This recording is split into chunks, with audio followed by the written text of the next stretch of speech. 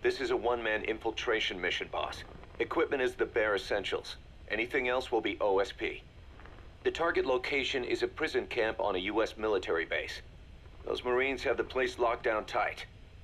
Your only backup will be one extraction chopper. We can't send anything else. You won't need to. Again, this is infiltration, a sneaking mission. Your #1 priority is remaining undetected. Use discretion before engaging any guards you encounter. Be mindful of their sensory perceptions: sight, sound, smell, and pain. Fortunately, these atmospheric conditions will continue until dawn. That should provide you with some cover. At least the weather's on my side. Your mission objective is to rescue Chico and Paz. According to Chico, they're both being held at an old prison facility. Recon from the intel unit supports this, so it's safe to assume that's where they are. Once you've gotten them to the RV, call in the extraction chopper. I'll monitor the situation and offer guidance from here, but you'll be the one in the field. How you handle this mission is entirely up to you, boss. Snake, yesterday we received official communication from the IAEA. It says, "It has come to our attention that your organization recently purchased nuclear fuel from Uzbekistan authorities. We request permission to inspect your facilities." What a load of bullshit. Yeah, they're after Metal Gear Zeke's nuclear warhead. I'm betting this is payback from Cypher after Paz's leak. Using the UN. There's no telling how much influence they have. But the IAEA can only do inspections in countries that are party to the NPT. And we're not a country. Exactly. We haven't signed a safeguards agreement with the IAEA over peaceful nuclear use, and we're not obligated to report any nuclear material we have, nor information about any nuclear facilities. The IAEA has no authority to inspect us. But despite all that... That nuke's our last line of defense. We don't want to announce we have it until the world is preparing to wipe us off the map. Until then, we let everyone think we're just a private army with conventional firepower. What's Huey's take? That the problem's how to hide the nuke in Metal Gear. But I gotta tell you, he was all for it. I see. But there's no way we can have the IAEA poking around here. So what do we do? Ignore them? Send them an official letter of refusal. Say that we're a private organization and we've done nothing to attract this suspicion. You got it. We finished Zeke's waterproofing reinforcement yesterday. The day after tomorrow, we'll be done installing the main depth control tank, the compressed air tank, and the attitude control propeller pod. Huey. If the underwater test goes well, next week we'll try the 300-foot seabed depth. Drop the act, Huey. How did we end up agreeing to the nuclear inspection? Because after you sent that letter, I told them. After careful reconsideration, we agree to your request. And frankly, we should be inspected. This is our chance. If they come and go without discovering the nuke, we can tell the world we're clean. Of course, it's risky, and we'll have to make sure everything's perfect, but it'll be worth it. Huey, can they do an inspection without going through the Board of Governors? We contacted the IAEA's admin branch, and they said there's no record of us being brought up at any of the board's meetings. I'd say probably a preliminary inspection to determine whether we should be referred to the board. So it's bound to be a small inspection team, and they won't be here that long. Don't worry, leave everything to me. Has the media gotten wind of this? Yeah, 2 major Western networks want to do stories on us. I planned on saying yes. What? You want to broadcast this place to the world? That's why I agreed to the inspection. This is a golden opportunity. We can use the media to prove to the world we don't have a nuke. Besides, even if we said no, it would just be delaying the inevitable. Kaz, our hands are tied now. Start getting the place ready. Thanks, boss. Don't get the wrong idea. You've set it up so that any more changes of heart will arouse suspicion, that's all. Zeke stays, but we'll have to move all other AFVs to shore. Any potential troublemakers can go with them for some mandatory R&R. Sound good, boss? Just do it. About the inspection, what do we tell the men? The truth. What else? The one thing we don't need to worry about is anyone here spilling the beans about Zeke. Good point. What about the Sandinistas? There's still quite a few of them left on the base. I hate to say it, but it won't look good having Soviet bloc personnel here.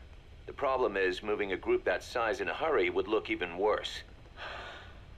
At least Amanda's on assignment in Cuba. They'd recognize her. She should stay put for now. All civilians save Huey will have to return to their countries. Even your Parisian?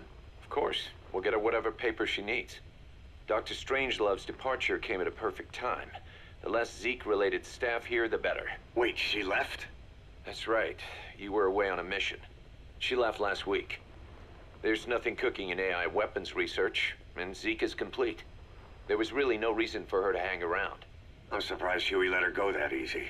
Yeah, his crush on Strangelove was never much of a secret, huh? He followed her everywhere while Zeke was in development. Boy, would she get pissed. But he does have a lot on his mind right now. I've got bigger issues to deal with. That's what he said. That's the spirit, Huey. 10 days ago, we got reports that Paz was still alive. She survived. She was rescued by Belizean fishermen who found her drifting in the Caribbean. So what's the plan? Silence her before we're compromised? No. I've got something else in mind. Our friends at Cypher suspect Paz could be a double agent. She's being held for interrogation at a camp on the southern tip of Cuba. Black site. Nice. A slice of American pie on communist soil, and out of U.S. legal jurisdiction. The upcoming inspection of Mother Base has to be connected somehow. The timing's too perfect. The UN's nuclear inspection. My guess is they're trying to corroborate Paz's leak. We're an army without a nation. Word of our capabilities gets out, and we'll have the whole world out to shut us down. Having an American private intelligence agency involved's bad news. Cypher's the ones who sent Paz to us in the first place. She knows their true nature. Right. Paz is our only link to Cypher. If she's still alive, we need her on our side. If not us, who else is gonna rescue that bitch? When do we do it? The inspection comes first. We'll deal with us afterwards. Do the men know? Word has started to spread. The information came from Cuba through Amanda. One of the base personnel used to belong to El Frente. I'll tell everyone we don't concern ourselves with the survival of enemy spies. We need them focused on the inspection. And if we get her back here and she isn't cooperative, there's still plenty of room for her in the ocean. Works for me. What about Chico? He had a chance to stop Paz from hijacking Zeke and he blew it. He's carried that guilt ever since. Kid really did care about her. Chico, it's hard to say how he'll react. Have Amanda call him out to Cuba. He shouldn't be here right now. Good idea. They haven't seen each other in a while. Little time with Big Sis and he'll forget all about you-know-who.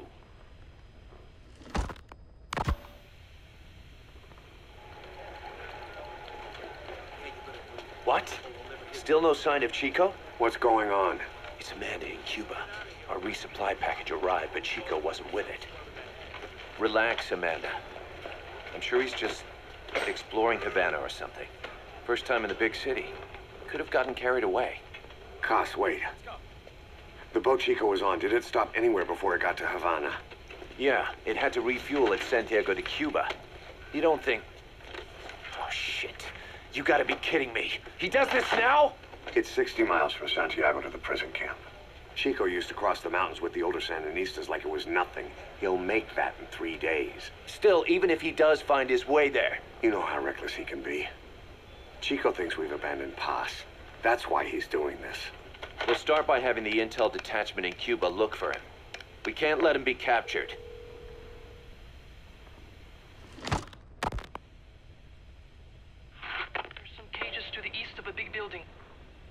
East an old grassy facility.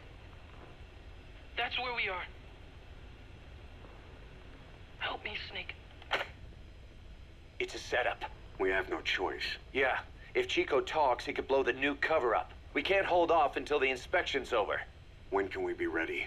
It'll take at least 16 hours to confirm the flight path and prep a bird. The intel unit has started reconning the area. Sounds like I'll have to miss the inspection. Boss, we'll just have to send someone else to get them out. No. I'll go. Yeah, Chico and Paz would only take orders from you anyway. And we can't go taking on those Marines at the base head on. It's gotta be off the radar, and it's gotta be you. Hold down the fort, Cass. Snake, You can forget about civil liberties where you're headed. God only knows what they'd do to you if you got caught. Do not let that happen. The Cubans leased the land to the U.S. as a gesture for helping them gain independence from Spain. The deal remains in effect until both countries agree to dissolve it, or the U.S. abandons the land. That's why America still operates the base even after La Revolucion. Problem is, it's leased land. Meaning it isn't American soil, so the U.S. Constitution doesn't apply there. That allows them to withhold its civil rights protections. Yeah, that's Uncle Sam's excuse. The area was originally only for detaining refugees from countries like Cuba and Haiti. But a few years ago, the CIA and its like started using it as a black site. Enemies of the state are renditioned there and subjected to extreme forms of interrogation. You can bet Cypher had a hand in that. As you'd expect, American and other Western human rights organizations aren't allowed anywhere near the place. What happens there disappears down the memory hole. Who knows what they're doing to Chico and Paz? I'd like to interrogate her ourselves. But if worst comes to worst, make sure she's dead. Chico, on the other hand, we have to bring back. Fast. He knows too much about us. Cos? The area is surrounded by mines placed by both the U.S. and Cuba, making escape on foot impossible. You're heading into the Lion's Den, Snake. Don't take this one lightly. Come back in one piece. Yeah.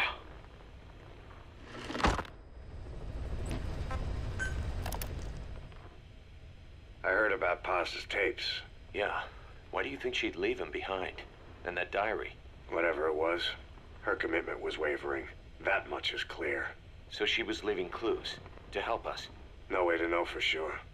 And the ocean's not giving her back. November 4th, 1974. At the outskirts of Barranquilla, Colombia. Contact with Big Boss successful. Zadornov posed as my professor, but Big Boss took one look and knew he was KGB. However, he does not seem to suspect me. To him, I am just a peace-loving student, and another victim of the CIA. We asked him to drive the CIA out of Costa Rica. To him, this means betraying his country. His forces are smaller than anticipated. They drift from place to place with nowhere to call home. That provided us an opportunity, so we seized it. Zadornov offered them a plant off the Costa Rican coast to use as a base. As expected, Miller jumped at the chance. Although initially reluctant, Big Boss came around when Zadornov played him the tape. All because the voice on it sounded like his mentor, the boss. Naked Snake, the man who once saved the world from the brink of nuclear war. Awarded the title of Big Boss for his service. He later became a mercenary, abandoning both his title and his country. To him, that honor was steeped in the blood of the boss, the mentor he was forced to eliminate. Exceptionally charismatic, he possesses unparalleled combat and intelligence-gathering abilities. His only discernible weakness is her. This operation hinges on how effectively we can exploit that. Kazuhira Miller is Big Boss's lieutenant. Half Japanese, half American. He once served in Japan's self-defense force. Though he and Snake first met as enemies, they discovered a common bond and together built their private army, with Miller directing business and administrative affairs. He comes off as shallow, but his true intent is hard to read. I must be careful. All that is clear is his infatuation with Big Boss. With East and West fighting over its control, Central America is now the most contested region on Earth. CIA Central American Station Chief Coldman has developed Peace Walker, a fully AI-automated, fail-deadly nuclear launch system with which he aims to reignite the Cold War. Snake's new objective in Costa Rica is to prevent that. Zadornov's, or should I say, the KGB's plan is to play the two sides against each other, turning the entire region red. Not one of the three parties realize they're all just pawns in Cypher's hands. Cypher watches all. Mother Base has developed rapidly since being established in the Caribbean Sea. They recruit more personnel daily, and already their mercenary services are turning a profit. Big Boss's leadership and charisma, and Miller's business acumen drive this impressive growth. Furthermore, joining forces with a faction of the FSLN has expanded their power even more. They have even commenced their own weapons development program. All is proceeding according to Cypher's will. I could not be more pleased. Snake's pursuit of Peace Walker led him to an AI modeled after the boss's thought patterns. It was incomplete, but, somewhat ironically, making contact with Snake was the necessary finishing touch. Meanwhile, the scientist behind Peace Walker's locomotive control, Huey, defected to Snake's army. His presence has greatly accelerated weapons development at Mother Base. I failed to anticipate Coldman's madness, but nuclear war was averted. However, this was only after the boss AI on board Peace Walker sank itself to the bottom of the lake, in what could be likened to suicide. The boss laid down her gun, choosing to sing for peace instead, and Snake, himself a gun, parted ways with her. In doing so, he reclaimed the title he once abandoned. He is Big Boss. Zadornov has been detained. Since this leaves my cover identity without a guardian, the Mother Base staff has taken me in. I am now better placed than ever to monitor their internal affairs. Everything continues to unfold according to plan. The developer of the boss AI, Dr. Strangelove, has also come to Mother Base. With her and Huey's expertise, they can now develop a weapon capable of matching Peace Walker. Development on the bipedal weapon is now complete. They call it Metal Gear Zeke.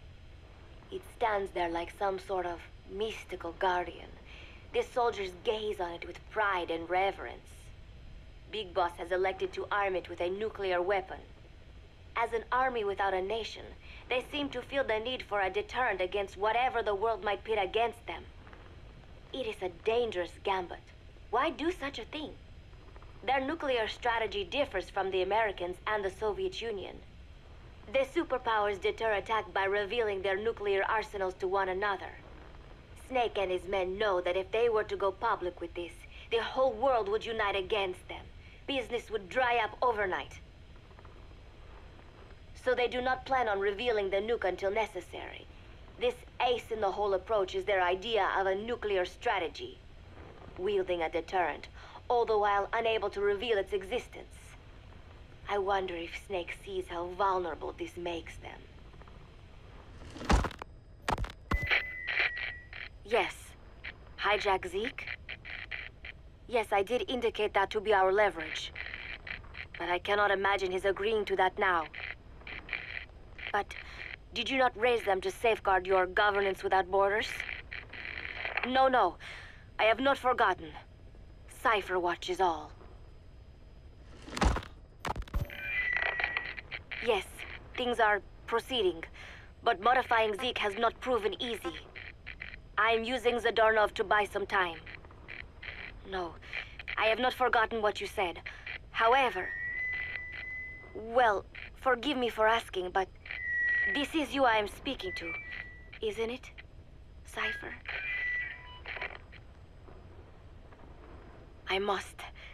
I will fight Big Boss. The world must be ruled by a single will. To defy Cypher is a fate worse than death.